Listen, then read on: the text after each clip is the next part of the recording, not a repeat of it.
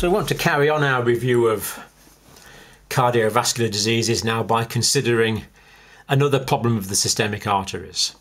So we've considered hypertension as a condition affecting the systemic arteries. Another common condition affecting the systemic arteries is atherosclerosis.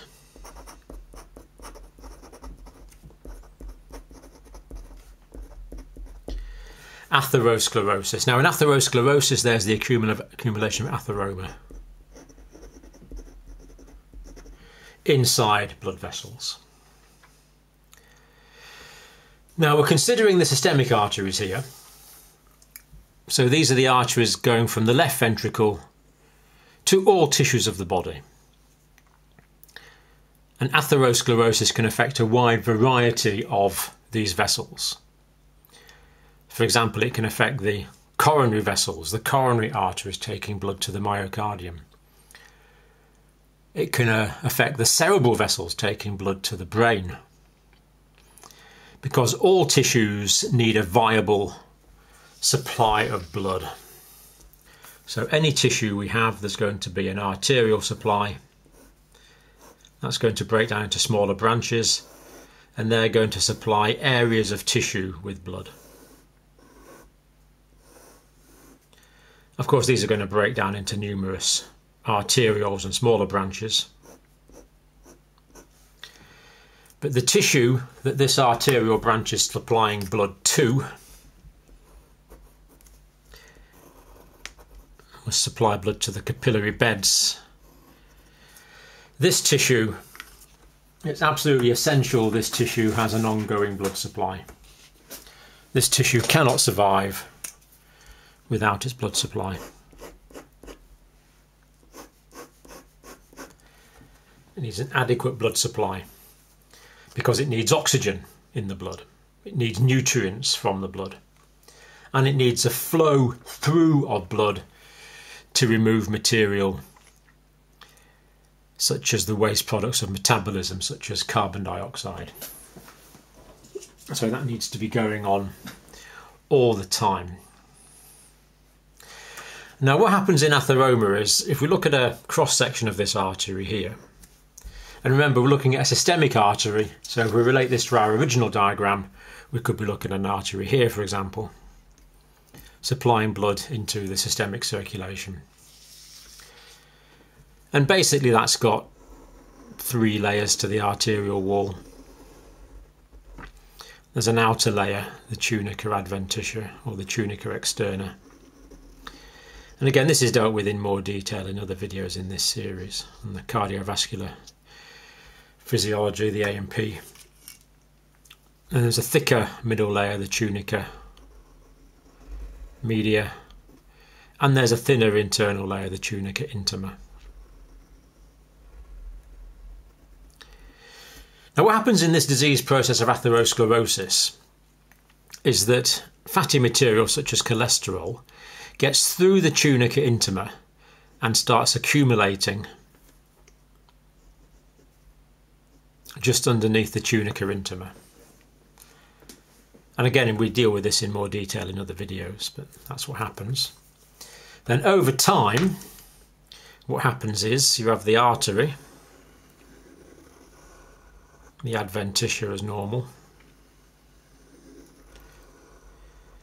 but underneath the tunica intima we develop an area of atheroma, like this, underneath the tunica intima. So that's the tunica intima there. And this will get bigger with time. And the bigger it gets, the more it's going to impose into the arterial lumen. Often occurs at the bifurcation, so it might start just a little bit where arteries bifurcate, but then it can get more extensive. And as it gets more extensive, I think you can see now there's less space here for the blood to get through.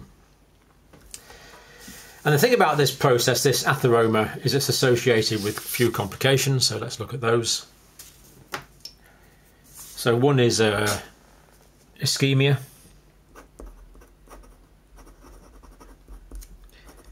Now, ischemia is a reduced blood supply to the tissue. Another is thrombosis. That is a blood clot where there's not supposed to be one. And another is aneurysm, which is a weakness in the wall of the blood vessel. Because as the atheromatous plaque develops, you see that's all atheromatous plaque there now. That means that there used to be this distance here of viable arterial wall. Now there's less distance of viable arterial wall, so that's going to be weaker. And the lumen is going to be smaller because it's pressing in. So we get a weakened wall with less supply of oxygenated blood getting through.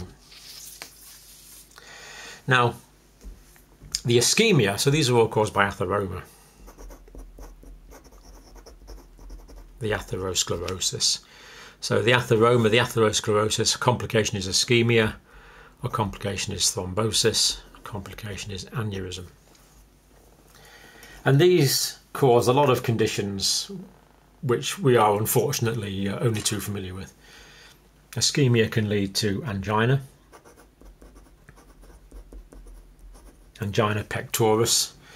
This is caused by myocardial ischemia. So when there's a reduced blood supply through this narrowed component here, in this case in the coronary arteries, so it's supplying the myocardium, not enough blood is getting through to that area of the myocardium, and this means the metabolism will change, and it changes from aerobic with oxygen to anaerobic with the production of lactic acid, and we believe that's what causes the pain, the accumulation of lactic acid in the myocardium. So angina, very often angina of effort, it comes on when the pain comes on when the patient is exercising. And transient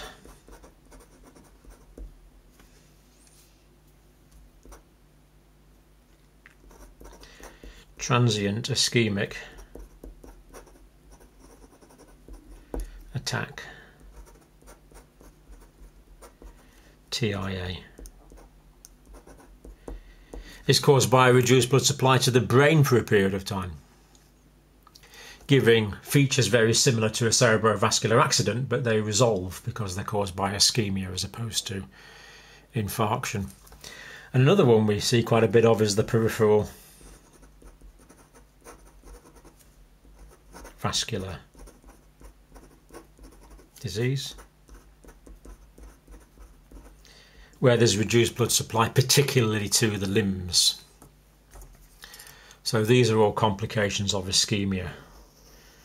Very common conditions. There's others, but they're probably common ones. So the ischemia caused by the atheroma. Now, if we go back to this diagram, what can happen here is if there's supposed to be a roof on this atheromatous plaque here. But if that's damaged, if the roof of the plaque is damaged, then the blood can come into contact with the core of the plaque. And the core of the plaque is atherogenic.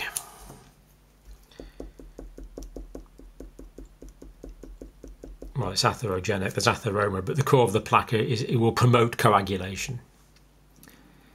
So if the plaque ruptures and the blood comes into contact with the core of the atheromatous plaque, then what can happen is the blood clot can start to develop. So blood clot can develop, and the blood clot, where there's not supposed to be one, is called a thrombus. Of course, there's never supposed to be a blood clot within the lumen of an artery. And if that thrombus is in the coronary arteries, then that can lead to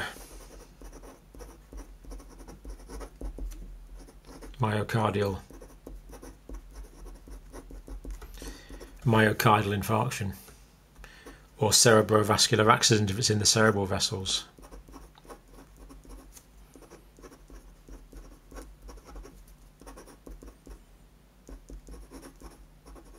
CVA or stroke. MI, of course, is MI, myocardial infarction, MI.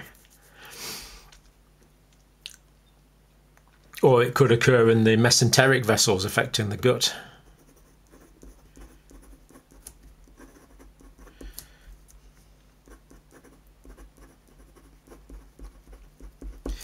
Resulting in an area of the gastrointestinal tract which loses its blood supply. Or it could affect the limb, acute limb ischemia, or actually infarction. So if the blood supply is completely blocked off, so if the clot here completely occludes an artery or an arterial branch, then this area of tissue here will die altogether. That's called an infarct. An infarction, the area of infarct, that tissue will die. Unless you can restore the blood supply very quickly, of course. So these are still complications of atheroma, but this other set caused by the thrombus formation.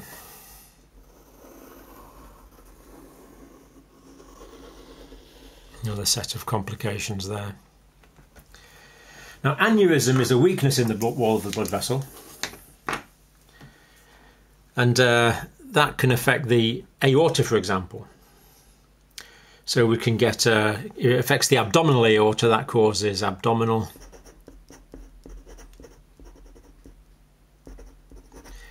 aortic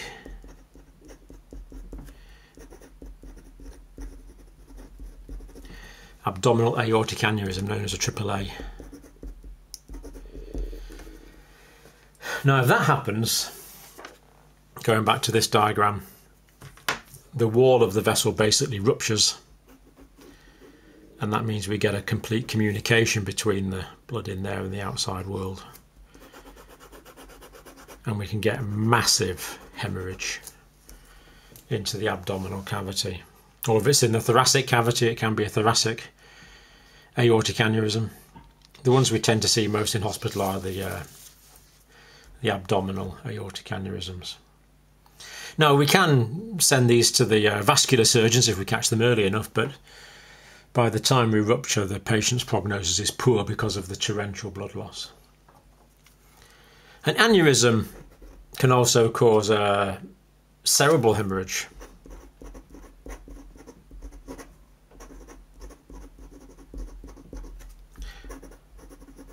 Stroke, causing stroke. Of course, if you're watching in the States, you don't have an A. In the UK, we have an A for hemorrhage. So we can see that aneurysm, weakness in the wall of the blood vessel, is also a complication of atheroma, but can cause another set of pathologies. So that's just looking at two conditions affecting the systemic arteries. We've looked at hypertension, and we've also looked at the complications of atheroma. There's an old saying in medical nursing circles that you're as fit as your arteries. And to some extent that's true, because if you've got good arteries, you're getting good blood supply to the tissues of the body. If you've got healthy systemic arteries, and you won't get this list of very common conditions that we've just considered. So we need to learn how to advise people on preventing atherosclerosis and managing it early if we are aware of its presence. So that was systemic arteries.